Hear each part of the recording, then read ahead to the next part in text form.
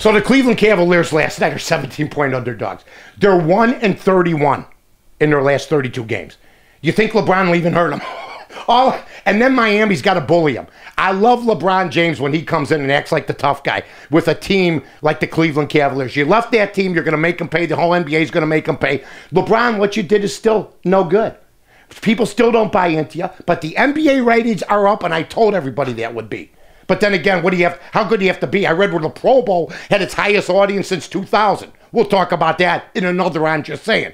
All I'm telling everybody is this.